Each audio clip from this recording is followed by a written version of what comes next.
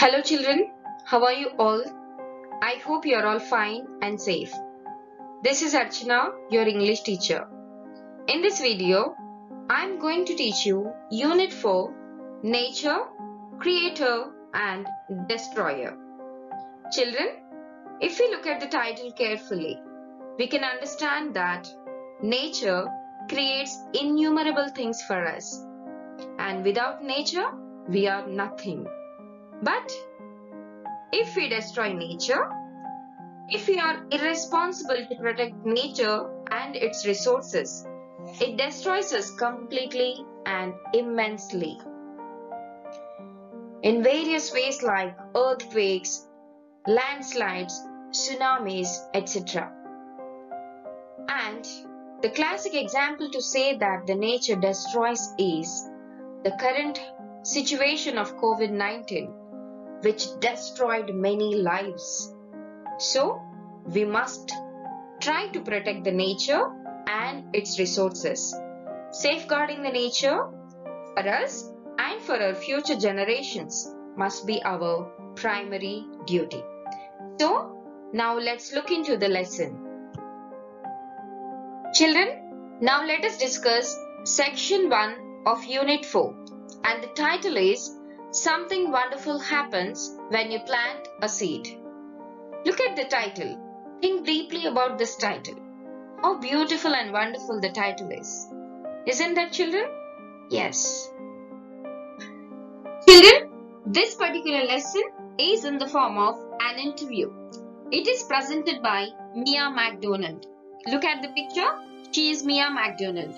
She is a policy analyst and writer on the environment, development, gender and population based in New York.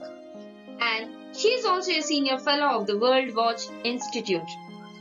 This interview is between Sierra Magazine and a famous Kenyan social, environmental and political activist Wangari Maathai. Now let us discuss a few details about the famous activist Wangari Maathai. She was born in the year 1940 on April 1st. She was a social, environmental and political activist. She was the first African woman to win the Nobel Prize. And in the year 1977, she founded Green Belt Movement. What was this Green Belt Movement? The Green Belt Movement was an environmental, non-governmental organization that focused on three issues: planting of trees, environmental conservation, and the rights of women in the society.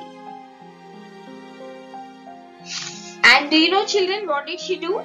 She arranged many seminars and many presentations to describe the work of Green Belt Movement. She organized a network of rural women into Green Belt Movement, which planted 30 million trees. Can you imagine? 30 million trees. This is absolutely an unbelievable thing, isn't it, children? And do you know, in the year 1980, something happened to her. In the year 1980, the Kenyan government came down against Green Belt Movement. She was forced by the government to vacate her office, and the Green Belt Movement was moved into her house. And the government tried a lot and tried in many ways to shut it down. But she stood very strongly and fought back. And she was awarded the Right Livelihood Award for converting the Kenyan ecological debate into mass action for reforestation. Maathai was an elected member of parliament and served as Assistant Minister for Environment and Natural Resources. And she was also an honorary counselor of the World Future Council. And her journey was not an easy one. Her journey had many ups and downs. Maathai was beaten. She was jailed for her protest against the President of Kenya, Mr. Daniel Arap Moi. Look at the picture. He is Mr. Daniel Arap Moi. And that did not stop her. Nothing stopped her. She was very courageous. Though she faced a lot of criticism in the society, though many people criticized her, though she was harassed by many people, she never ever gave up. She never ever stopped believing in herself. That was her uniqueness. That was the bravery of Wangari Maathai. She contested in elections to solve the issues of the society. And in the year 2002, she was elected to Parliament with an overwhelming 98% of the vote. And that was a big success to her. And that was a great tragedy to the people who criticized her. And that was a big victory to her. And after the victory, she was subsequently appointed by the President as Assistant Minister for Environment, Natural Resources and Wildlife in Kenya's 9th Parliament. And children, we know that hard work never goes in vain. She faced a lot of hurdles, criticism and negativity in the society. She was harassed physically and mentally just for raising her voice for the environment and for the human rights. And eventually, in the year 2004, the Norwegian Nobel Committee had decided to award the Nobel Peace Prize to Wangari Maathai for her contribution to sustainable development, democracy, and peace.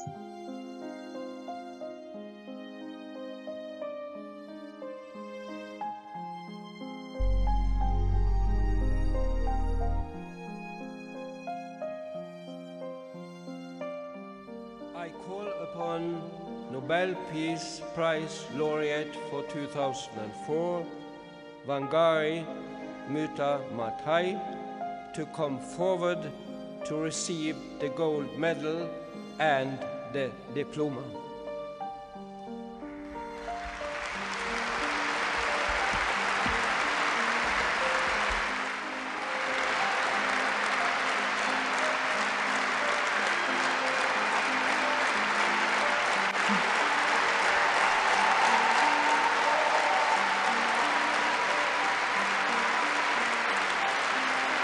I can hear some traditional applause in the audience there.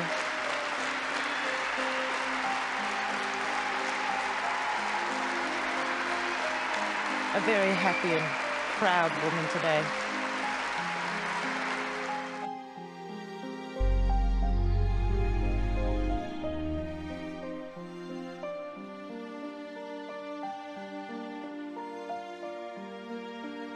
I told you that this lesson is an interview. Now here is the interview of Wangari Maathai with Sierra magazine.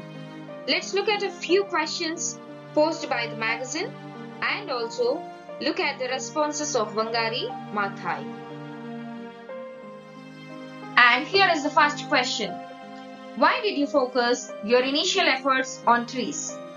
And she answered like this. She said that when she was an officer in the National Council of Women, she got an opportunity to talk to rural women and got a chance to listen to their problems. She conveyed that after listening to them, she had understood that the issues they were facing were three: insufficient energy, lack of drinking water, and malnutrition. She also conveyed that she slowly and gradually had understood the linkage between environmental degradation and the needs of communities. He said that the solution for all these problems or for all these issues was to plant trees. Children, now let us look at the second question. How did tree planting lead to pro-democracy action? This was the question. And her response to this question was quite interesting. She said that when she started inquiring people about the root causes of certain issues in the society, everybody had blamed the government. So, she had started a movement that was not only about taking action to protect the environment, but also about citizens' responsibility to demand a better government. She even added that the government had not linked about the Green Belt movement, and it became a big target, not because of planting trees, but for awakening the people to stand up for their rights. This was the answer given by Wangari Maathai. Now let us look at the question number 3. The Nobel Committee gave you the Peace Prize for your contribution to sustainable development, democracy, and peace. Have you always seen the connections? To respond to this question, she added that a clean and healthy government is a right of every citizen, and a democratic government must acknowledge and respect these rights. She also said that people must be responsible to have a clean and good environment. If people struggle over resources, they are going to have conflicts, but not peace. And now let us go to the next question. For decades, you were a leading member of the opposition, but now you are a deputy government minister. What has that been like? So, in order to respond to this particular question, she said that sometimes things in government move very slowly, and in order to overcome such things, people must try to enter politics and see how they can help. And she also added that she was one of very few women to have had such an opportunity to enter politics. And here is the next question. Let me read out for you. You have seen tough times over the years, but you never gave up. How did you keep going? And this was the question posed by the magazine.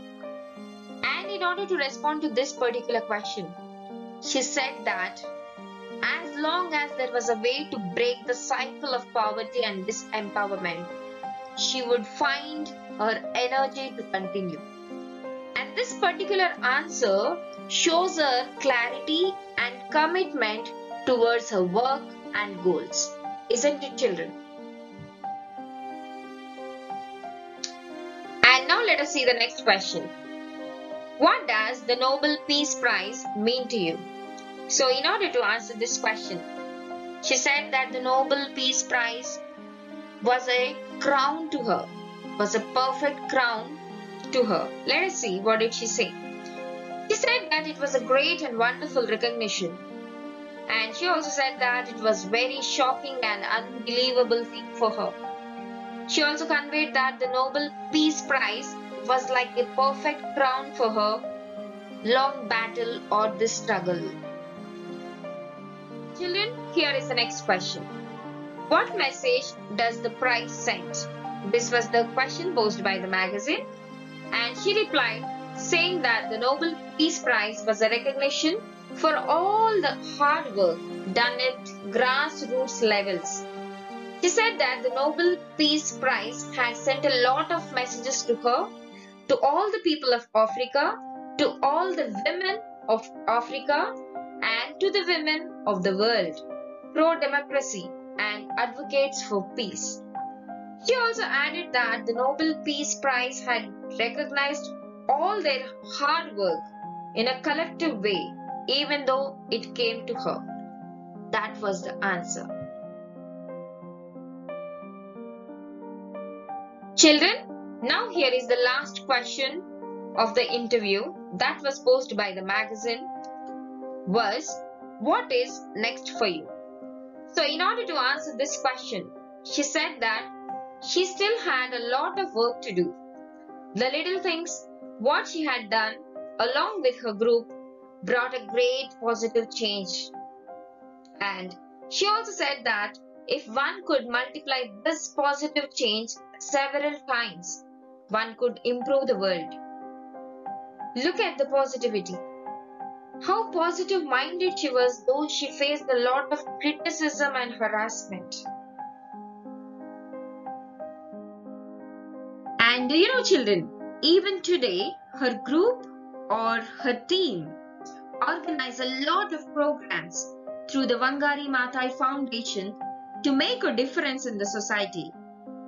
The Wangari Maathai Foundation was established on March 6, 2015 to initiate and support projects that further the legacy, the value and the vision and the commitment of Wangari Maathai, and also about her understanding of interconnectedness of the environment, democracy and peace.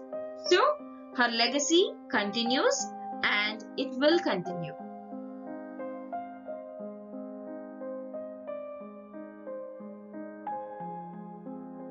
And children, that was about her journey and about her inspiring story.